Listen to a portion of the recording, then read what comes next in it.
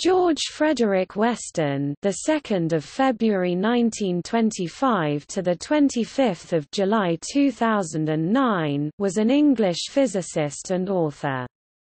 He is best known for his work associated with cold cathode glow discharge devices, and has published over a dozen papers and a book dealing with the subject.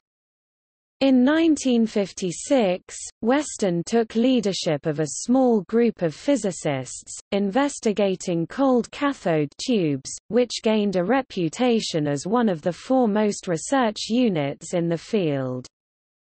George Weston has a MSc degree and is a Fellow of the Institute of Physics.